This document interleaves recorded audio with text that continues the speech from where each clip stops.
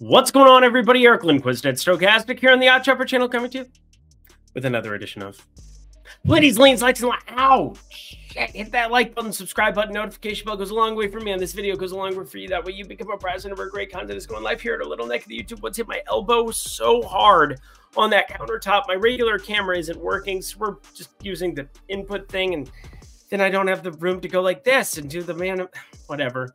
It's about what it felt like to watch two ground inning double plays with the bases loaded for the New York Yankees today. 3-1 bottom 8 there. Not looking good for the lock on the over of 7.5 there. Got the Gilbert 2 earned runs in the first inning. Saw 90.5 there. It moved to for that live line. Didn't try to middle it. Could have tried to middle it. Didn't try to middle it. Oopsie.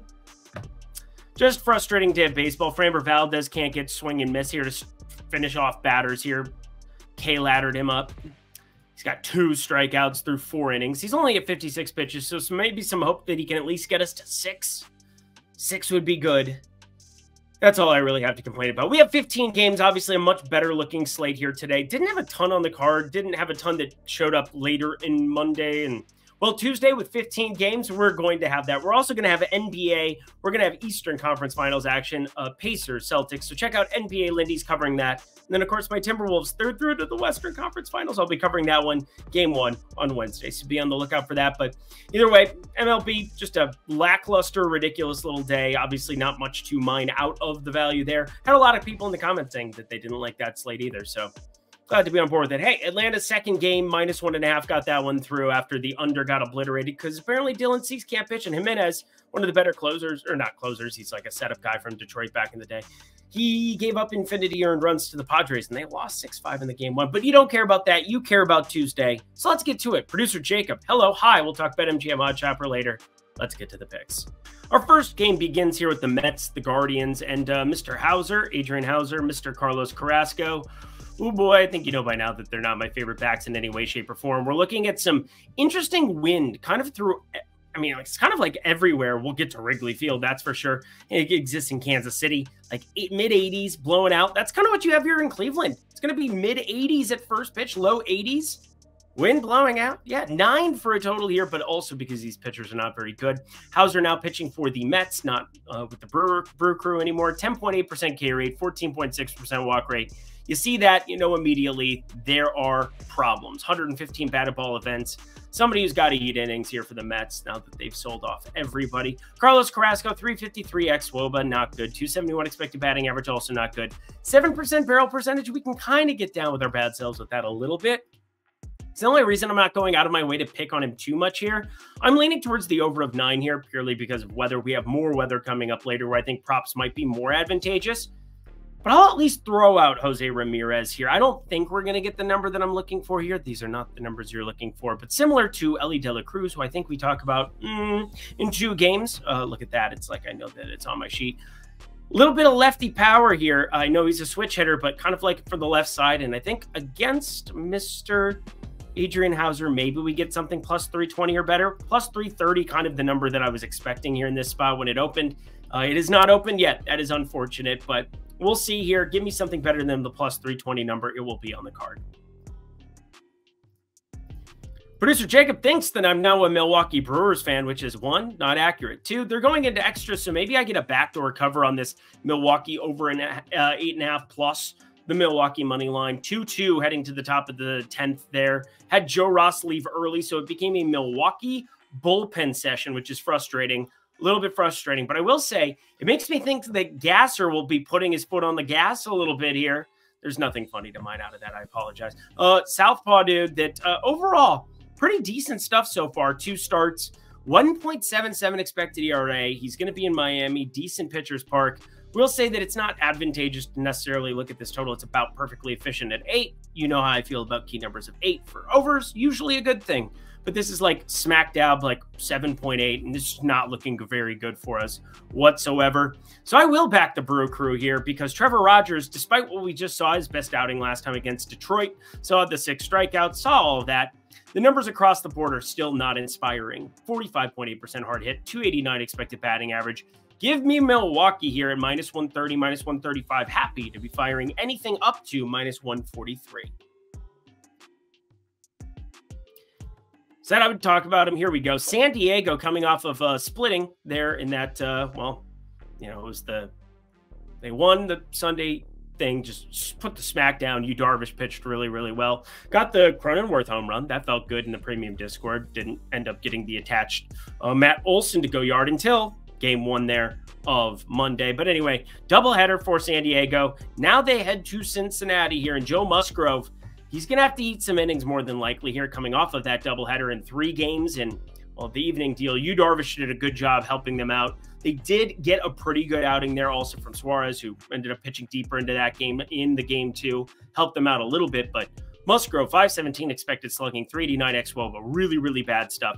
As for Andrew Abbott, been really good, 269 xWOBA. Does have that 21.2-degree average launch angle. You're pitching in Great American Small Park. You better limit the hard contact, and so far, so good in that regard, 31.8% hard hit. So I want to focus at least on Cincinnati money line here because, 1, you're plus money with them. 2, San Diego's played 3 baseball games in less than like 48 hours. And then, is this number 3? Oh, yeah, Elly De La Cruz. 9 homers on the season, 8 of them against lefties. Find that to be pretty, or sorry, against right-handed pitchers. As a left-handed batter, that is. I think he's a home run play that I definitely want to keep my eyes on against Joe Musgrove. Very fastball heavy, 11.3% barrel percentage. And Elly De La Cruz smashing baseballs into the stratosphere. 92.8 mile per hour exit velocity average. That's really high. That's bright red on the sheet. Elly De La Cruz to go yard. Yay. Take a look at that. Cincinnati money line. I think this is going to end up being a play for me. Curious to see what happens to this number closer to. Yeah, I'm probably going to add this to the card. Let's be serious. Always good to be paying attention to those things because I might explain something out here as I'm looking at it on my sheet and reevaluating things. But one of the main reasons that Cincy Moneyline did not go on the sheet ahead of this is that as I work through plays, I don't want to have like 15 plays on your card. Again, premium Discord, I'll add a number of different plays that get inserted that, you know, lines change throughout the day from night before until first pitch of these games. And you always want to be paying attention. This is like right on the cusp. And it's going to be a lean like, and generally speaking, that means that I've already bet it. This one I have not bet yet. And part of it is that I was thinking about this Cincinnati money line. Should have made these both lean likes and let you make the decisions. Again, it's your money. I want you to make good decisions with it. And I'm here to instruct you and help you. And hopefully you get the best available number. But we've got Logan Webb struggling. We got Martin Perez, who is just not very good in any way, shape, or form. And I think both of them, we've got 51% hard hit for Logan Webb, 46% for Martin Perez. Both of them pretty awful in terms of strikeout stuff, right around 18.5%. You got Martin Perez, southpaw here, going up against some righties. I mean, Heliot Ramos now starting to bring some power to the table. I mean, he's going to start hitting some bombs here sooner rather than later. I'll throw that out there. 54% hard hit. Has that lower launch, but you get him outside of San Francisco. Obviously, this is going to be a more advantageous park for home runs. I will be paying attention to that. Chapman as well, 410 expected slugging, back to doing his normal stuff, but books love to just ramp up his prices, so it's pretty tough to get to. I think the over of 8, though, is a little bit advantageous. It is on a key number, and this goes more towards that 8.3 type number, but obviously a 4-4 tie, range of outcomes. It's so frustrating because I do want to bet this one, but I think I actually like the Cincinnati money line more as I'm running through this again here. Obviously, plus money attached to something, and San Diego, lots of baseball. Baseball players are used to playing a lot of baseball. It's not that. It's a 162-game season, but has more to do with some of the relievers that exist there. Over 8, I'm going to call that a lean on my side because, again, I haven't bet it. But if you're looking for an extra play and you're like, Eric, do you like this? Do you like that? I think the over of 8 just barely would make the cusp in terms of expected value, which we have a lot of that over at OddsShopper. Let's talk about them now.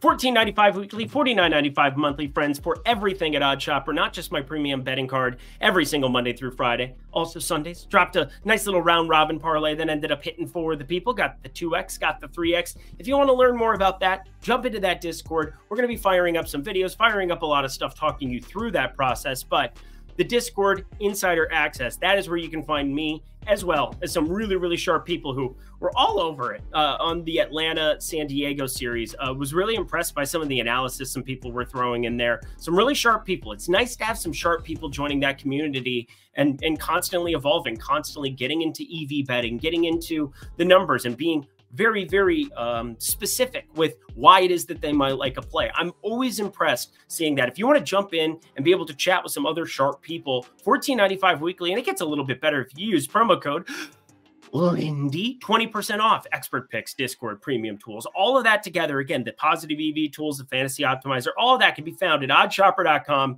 Come check it out. Water's warm. Sign up at the link down below in the video description box. 20% off using code Lindy. That's less than $2 a day for your first week. Really great opportunity to try it out. Alrighty, y'all, back to the picks. Weather, again, just seems to be the theme. It's humid, starting to ramp up, and now we're getting some wind blowing out. It's not that books aren't aware of that, but I do think that there are 3 home run props that I want to be paying attention to. And this is when you start to get some split data and you throw it in. And most pitchers, when you talk about having just normal splits, we're talking about a righty up against a lefty. They're not going to be as good. A lefty against a righty, not going to be as good. It is what it is. Hitters prefer to have the platoon split. Pitchers prefer to go against their same-handedness. That's generally speaking. There are the reverse splits. We'll talk about them too. But John Gray, he is the pontification of somebody who is just simply a neutral pitcher. He has normal splits. We're looking at John Gray here for the Rangers, and I don't really want to deal too much with the Rangers Suarez. He's really good so far this season. And yeah, if you want to back him here at -155, go ahead. I'm not going to. It's actually got a caution sign blinking, screaming at me. Maybe I'll reconsider that tomorrow, but again, don't want to have a million plays. Want to have you get my best plays, know where the likes and the locks are, and be able to go from there. Get leans can turn into plays. It's just stuff I haven't bet yet, or I need the numbers to move, or like this, the props aren't out yet, but I use last 10 historical data. I then combine it with where I think the line's going to be against certain pitchers. And once you know it, John Gray, against righties this season, 25% K rate, 126x ISO, really good stuff. But against lefties, a 160 expected ISO, only a 22.4% K rate. Who are some lefties? Oh yeah, there's technically going to be Bryson Stott out there too, but there are 3 that I really want you paying attention to here. Kyle Schwarber, obviously. Bryce Harper, obviously. And Brandon Marsh, 54.2% hard hit, 461 expected slugging with that 12-degree launch angle. I brought it up last year. I'm a little bit surprised that in 2023, he only had 12 home runs and 404 at-bats, because with those kind of numbers, you'd expect it to be, can it get much higher? Whoa. I really want you paying attention to this. Break even for Schwarber, plus 220. That's a wild number. Plus 260 for Bryce Harper and for Alec Marsh. Plus 360, tiny bit of pinch hit risk. Although, for the most part, hasn't been there this season. Oh, that was adorable. I kind of got mind-effed because Alec Marsh is on this slate. Brandon Marsh on this slate. Good. We continue on our merry way. It doesn't matter. Brandon Marsh, he plays for the Phillies. Good talk. Glad we had it. Joe Ryan going up against Patrick Corbin in this spot. This is the disparity that there is. There's a righty in Joe Ryan, been pitching really well. There's a lefty in Patrick Corbin, been just pitching terrible for years. This contract is just down in the doldrums, like worst in baseball kind of stuff. 375 XWOB, but 48.8% hard hit. Goes up against a Twins team that against lefties has just wrecked havoc all season long. 109 WRC plus, 149 ISO isn't as high as you might expect, that's for sure. I like Minnesota on the run line here. I think it's just fine. I know that you do get that 9th inning bump here for Washington where, you know, obviously back them on the run line, they're going to bat in the 9th. You're hoping you're getting across the finish line there. But I do think Joe Ryan, 269 XWOBA next to anything Patrick Corbin offers, which is not a whole hell of a lot. I know that Washington put up infinity runs. Glad we didn't bet that spot. That would have been painful. After all, I did have Washington plus 1.5, but we don't care about that. It was a lean. It wasn't an official play. It is what it is. Cooper Criswell going up against Zach Littell here in Tampa Bay. Taj Bradley struck out like 8 of the first 9, and then Boston just went nutty. Rafael Devers has homered in 6 straight ball games. Wild stuff. Wild small sample size stuff. But we'll say the under of 8. This is just freaking out a little bit. If you want to fire up Rafael Devers with the entire public, sir, I'm sure that's going to take public money for the 2nd, 3rd straight day and enjoy. But I won't be there, unfortunately, because I love my guy, Rafael Devers. I just haven't found any advantageous numbers on him so far this season. Cooper Criswell, 297 XWOBA, but 231 expected batting average. Good for him. Zach Littell, 33.1% hard hit, 292 XWOBA. Does have that 16.7 degree average launch angle. So Devers maybe primed to launch. I don't know. It's just an under 8 lean. You know how much I hate to bet 8s. Especially when they're juiced minus 115. Ew, yuck. Ew. Oh, no. No. This is not going to be a fun spot. This game is just, it's death, destruction, pain, suffering. Let's talk a K ladder. I swear, Framber Valdez hates me. He absolutely hates me. Only 2 strikeouts here through 61 pitches. I would like to see more strikeouts. That would be good because we K-laddered him. We K-laddered him. But it's weird because Brian Woo is not who we're going to end up K-laddering here in this spot. It's actually going to be Clark Schmidt, which is a little surprising, but it's not all that surprising when it's Seattle on the other side. First, Woo. Really good stuff so far this season. Only 25 batted ball events, but 189 expected batting average. We'll say the K stuff, not as good as last year, 25.1%. He's all 23 years of age. He's a young kid, but 24 now. 22.9% K rate. Went through a lot of his metrics. The velocity's down 0.5 mile per hour. I don't think that that's shocking considering he just got back off the IL. So here's what it is.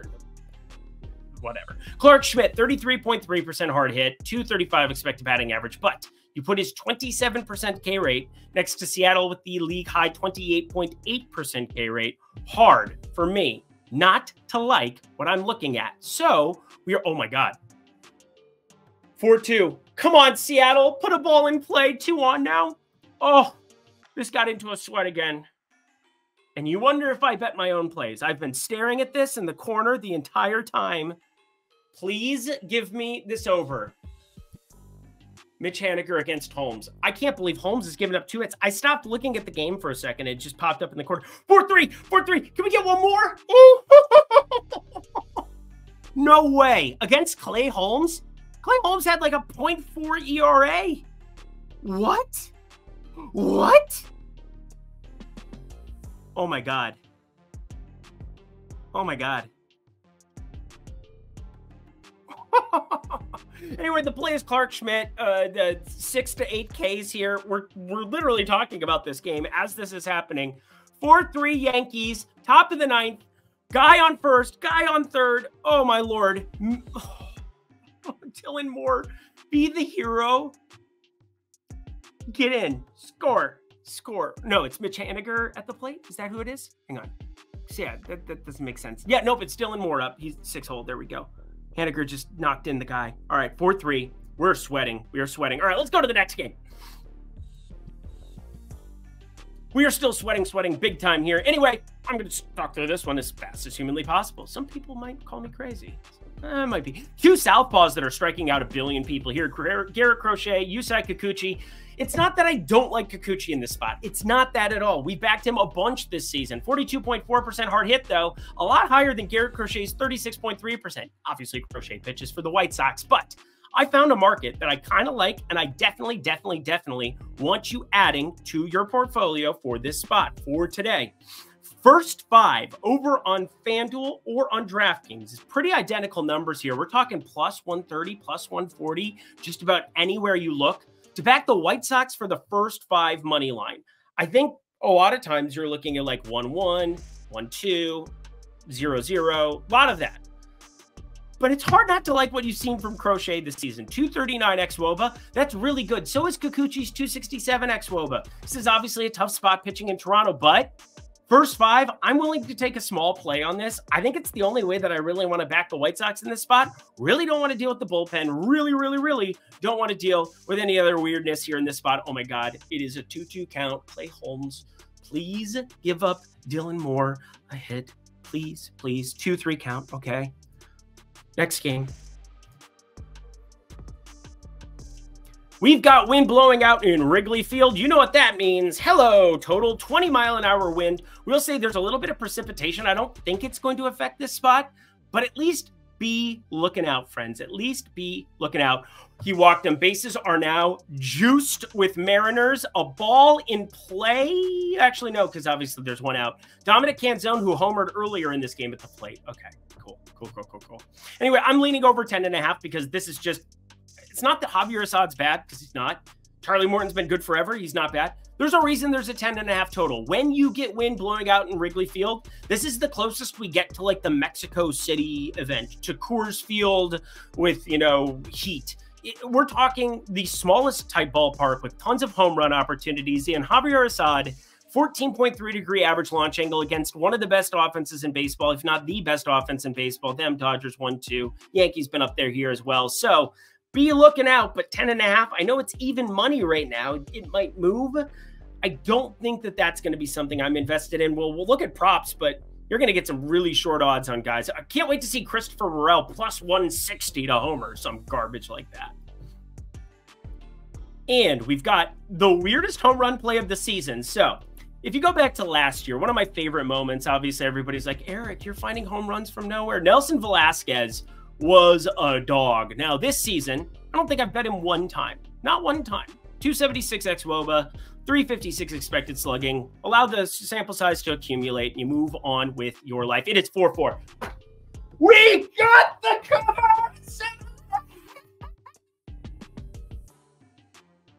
Woo! Catch that lock, baby. Woo! How you like them apples? Timberwolves, baby. They started a trend. It's all roses, baby. It's all roses. 4-4. Cash that lock. Daddy is back. Can't get a fucking strikeout from Framber Valdez, fellow. 3 strikeouts. Oh, good. He gave up more runs. Good for you. Can you strike out Taylor Ward at least? That would be useful. Can you get to 4? Can you get to 6 strikeouts for me? Anyway, we're not going to complain too much here. We are going to look at Kyle Isbell. Did you hear me saying that? No, he's batting 9th here for the Kansas City Royals, but his numbers have been sneaking up. And I think we might want to take a look. Kyle Isbell, 422 expected slugging, 40.6% hard hit, has the platoon split here going up against Casey Mize, who has a 45% hard hit. I don't like him. I know he was a #1 pick. They have screwed up 2 #1 picks. Casey Mize, Spencer Torkelson. Haven't worked out. Not that you got to blame them, obviously. They were pretty highly touted as is. I think most people take them #1 in those spots, but it still sucks for them to have missed on it. And I think Kyle Isbell batting 9th might be getting like plus 700. And this is yet another wind straight out, wind blowing out, fire inferno afternoon. Actually, it's only like 82 degrees at first pitch, but Kyle Isbell to home run if it's going to be better than plus 600. Did you see that coming? I didn't. I thought it would be Sweet Melendez, but no, we're feeling all kinds of funky. Clay Holmes, you're my favorite pitcher. Seattle's up 5-4.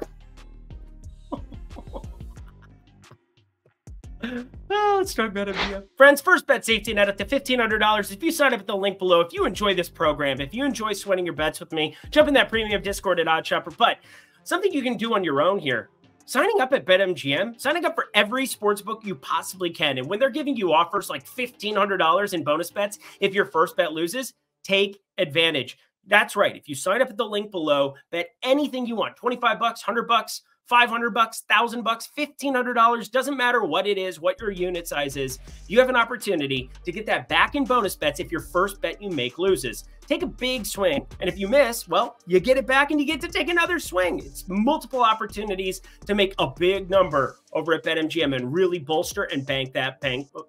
That was a lot of B words. Build your bankroll. There we go. That's what we're going for at BetMGM. Only if you're 21 and over. If you have a gambling problem, please call 1-800-GAMBLER. Back to the picks we go. Oh boy, I really wanted that Seattle-New York over, and we got it in the most ridiculous of fashions. Can't wait to jump in the premium Discord after we get off of this because I'm happy. I haven't been happy with baseball in a while, but I'm pretty happy in this spot to be getting -140 on Kyle Bradish against Lance Lynn. Now, did we back Lance Lynn and everybody wanted to give me shit against the Angels, and it is what it is? I think the Angels are just a team that I haven't figured out yet, where Taylor Ward and Joe Adell, I think, have been really good. Cole Tucker's at least been functional since getting called up. Willie Calhoun, 487 expected slugging, good stuff from them. But one team that I know to be good, that you know to be good, that we all know to be good, is the Baltimore Orioles. Now, they're on the road in in St. Louis here, taking on Lance Lynn and company. And a team that the jury is still very much out on is this St. Louis group. Now, as the year progresses, as we get into this summer weather with the humidity and things of that nature, we're looking at a very advantageous spot to really back St. Louis at some plus numbers. This is the opposite of that. Kyle Bradish is good. 35 batted ball events so far this season, 2.42 expected ERA, 20% hard hit, 27.9% K rate. gets the opportunity to neutralize the Goldies, to neutralize the Arenados. You look at some of these numbers for St. Louis, they have been the opposite of impressive so far to start off the season, especially against righties. Now, they've been okay, I guess, 104 WRC plus, but a 23.8% K rate, 134 ISO. Those numbers, those last two, are certainly not it. As for Lance Lynn, we know that he can give up power to absolutely anybody on any given day. That is kind of his MO. I brought that up in the, we back him at plus money. But as you look here at this spot, I cannot tell you how great it is to be a Baltimore bat. It is a great, great day to be a Baltimore bat. Overall this season, a 186 ISO against righties. That's the second highest mark between the Yankees and Dodgers. It is good in statistical hitting categories to be between the Yankees and the Dodgers. They also strike out at just a 20.7% clip. So Lance Lynn, really enjoy your time here in the humidity of St. Louis here at 80 degrees first pitch. And Kyle Bradish, friends, we're going to back him with that 2.9% barrel percent next to Lance Lynn's 10.2% barrel percentage. Yeah, minus 140 is not indicative of what this number should be. It's going to be anything up to minus 160 for me, as it will be for you. Baltimore money line, my favorite play on the day for Tuesday. Let's hit another lock. Another lock. Who'd have thunk it, friends? Not you, not me. Streak of 2, that'd be good. 3 games to go. Hit that like button, subscribe button, notification bells. We have Griffin, Canning, Christian Javier. Christian Javier had one good outing, and all of a sudden we're looking at like minus 200 on the individual. Fascinating. Fascinating. Now, brought it up before. I have no idea what to make of this freaking Angels team. Without Mike Trout, I thought it would fall off a planet. But Ward, Adele, I mean, I had it all queued up when we were talking about it before. Logan Hoppen, one of the better catching options, period. And Willie Calhoun, starting to show out why. Once upon a time, he was one of those highly touted prospects way long ago. Oh, sometimes it takes 9 years, 10 years to figure your shit out. Not that I would know anything about that. I'm still hanging here, betting sports every day. Houston, minus 1.5 on the lean section. Again, I'm not going to be betting this because, again, plus 105. I know it's a 100-cent disparity. 8.5 is what it is. Angels are just freaking me out here. I don't have to bet everything. I can just accumulate data. We come up of Colorado going sweep, and then they get sweep by San Francisco, and now we're getting them at plus 112, plus 114. Best line I'm looking at now. Cal Quantrill, that's pretty interesting. And every time I kept reading A. Brooks, I thought Armani Brooks. What? Remember the Twins? Does anybody? NBA season? Producer Jacob, you got to know. Mr. Brooks, no? Quack, quack, Ducks? No? Hell, this bit just... Boom, boom. Moin, moin, moin. Oh, Pac-Man too. Cal Quantrill's not good. 16.7% barrel percentage, 257 expected batting average, 41.4% hard hit, all of those things. As for Aaron Brooks, 352 expected slugging, 312 xWOBA. And now all my friends are texting me about the over. They all turned it off. They all are giving me shit. The group thread is fire now. Oh, I really hate this job sometimes. It's okay. Anyway, Colorado money line. It's on the books, friends. Aaron Brooks, 352 expected slugging, just a 17.9% K rate. He's 34. 34, didn't pitch in the bigs last season. That's not ideal. I don't think he's very good. I'll just take Colorado. Let me flip coins for plus 114 all day. And the Dodgers and Arizona and Brandon Pfaadt versus Gavin Stone and Mr. Gavin Stone. Give it up. No hard contact. It's kind of weird. Thought that would kind of be a problem for him at the big league level, but it's basically the opposite of what I thought. Not giving up hard contact, 31.2%, but giving up contact, period, 264 expected batting average, just a 15.8% K rate. So, Brandon Pfaadt, I really want to back you here at plus 1.5. I really, really do, but it's now gotten juiced up to minus 140. Ugh, I really do. I don't trust the Dodgers lineup to not go nuts against anybody, and backing a team getting a run and a half sometimes ain't enough here. 282 xWOBA, really good stuff. 372 expected slugging, great stuff. 22.8% K rate, decent enough stuff. I like Brandon Pfaadt. I wish I could back him. Maybe a small play on the money line if you absolutely have to have it, but I'm not seeing it as a plus EV thing. And this is on the cusp of it. This is like 0% EV. Arizona plus 1.5. Best available play I have from this one right now. Pay attention to props. We'll take a look tomorrow, but let's get that Baltimore money line locked across. That would make me very, very happy. And that does it for another edition of Lindy's Leans, Likes, and Locks. You know what to do. Go to that comment section below. Let me know your favorite plays that exist on the board here for Tuesday's slate. Good to get Friday. Well, no, Thursday lock. Didn't have a lock on Friday. Got the Monday lock through in exciting fashion for me. There's no way that looked good. It looked phenomenal after the first inning. It looked terrible for the next 8. And Clay Holmes, you are now my hero for, well, giving up runs.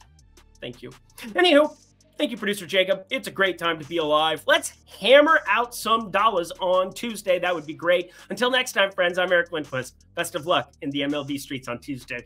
Let's go.